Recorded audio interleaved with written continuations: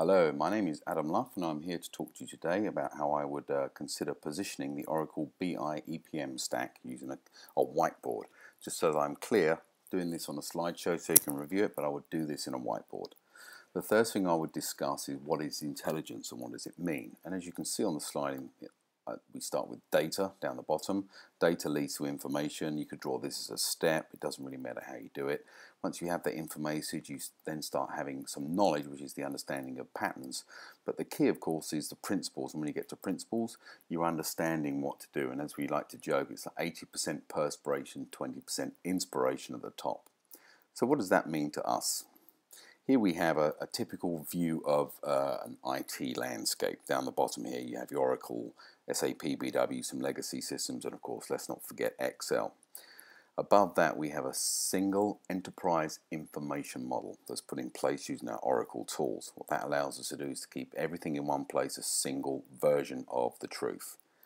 Above that we have, as you can see, our Oracle EPM BI applications, OBIE on the left, BI apps, Essbase and EPM.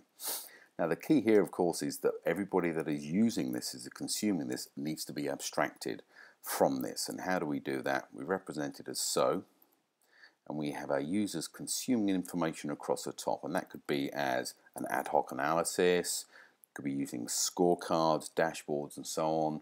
Traditional reports, of course, let's not forget them. We also have our mobile applications, let's not forget the iPhone, and then Excel, can't do without it. So taking this and then going back to the slide and putting them together, this is how I would do this.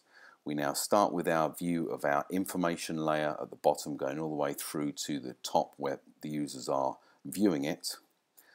I'm now going to draw this up on a board, and I would have data ringed, as you can see, with the information which is coming through, the knowledge, which is the understanding of the patterns and the principles, and then across the top, wisdom.